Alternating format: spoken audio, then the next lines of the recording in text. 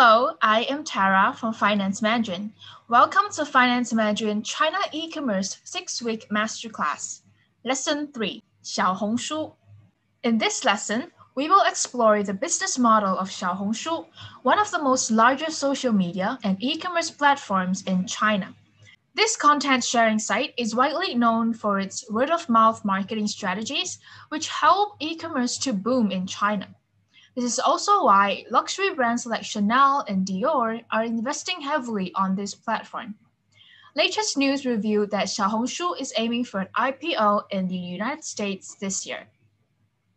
This case study is exceptionally useful for investors who plan to immerse themselves in China's e-commerce industry.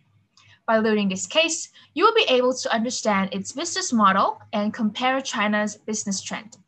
Today, I'm going to introduce you to 3 features of the Finance Mandarin's AI learning platforms, which is the flashcards, voice evaluation, and the dictionary. Let's begin. First, let's explore the 5 keywords about Xiaohongshu's business model. You can play on the flashcards button to view the keywords at once. 长期带货切入优势字眼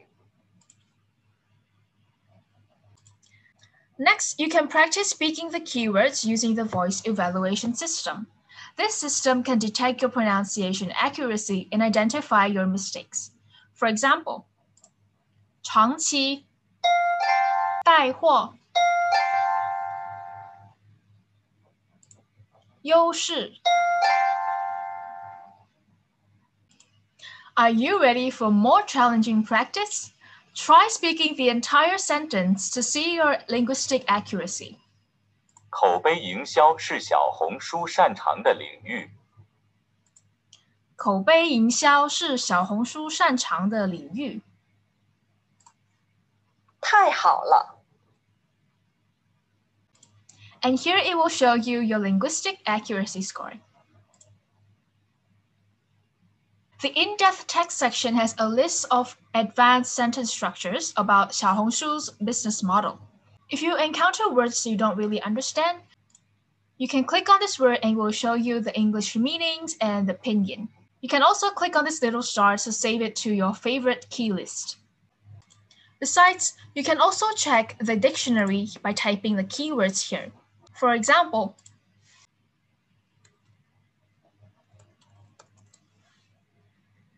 here is the relevant results according to your keywords that you searched. So e-commerce is 电商.